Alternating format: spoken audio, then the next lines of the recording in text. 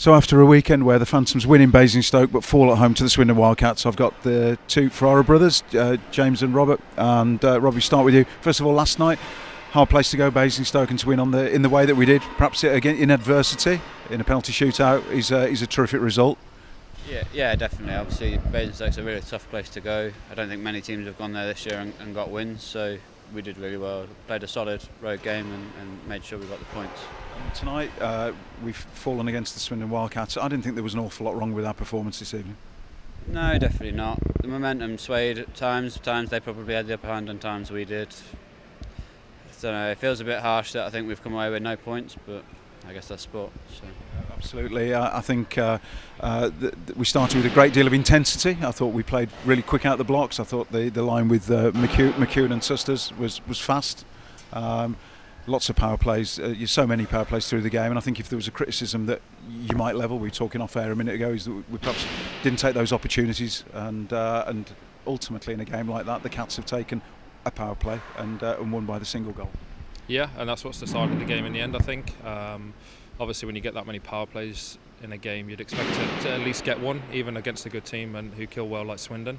I'm a little disappointed that there were so many power plays in a game like tonight, because I thought it was, as you said, a pretty fair game, a pretty clean game considering the type of game it was. I think both teams play pretty fair but pretty hard, and maybe there's a few calls here or there that I think meant that special teams were playing more than 5-on-5, and that meant you couldn't use the full bench.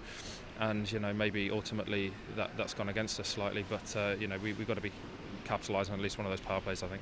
And Robbie, it puts the Wildcats, I guess, in the box seat. They're points ahead, and although they've played more games than we have, we're chasing now. Well, yeah, it's obviously the table is as it is. If they're top, then they are in that lead seat. But there's many games to go. They've got a tough run in. We've got tough games as well. So fight's definitely not over. So. Absolutely not. It's there to be played for. James, I want to finish with you. Just really to come off the two games for over the weekend. We can talk about the context of the season, but just wanted to say congratulations. It was the 600th appearance last night, I understand. So 601 tonight. It's a testament to the contribution that you make to the team. Thank you. Yeah, thank you. Obviously, it's an achievement that I'll always look back on fondly.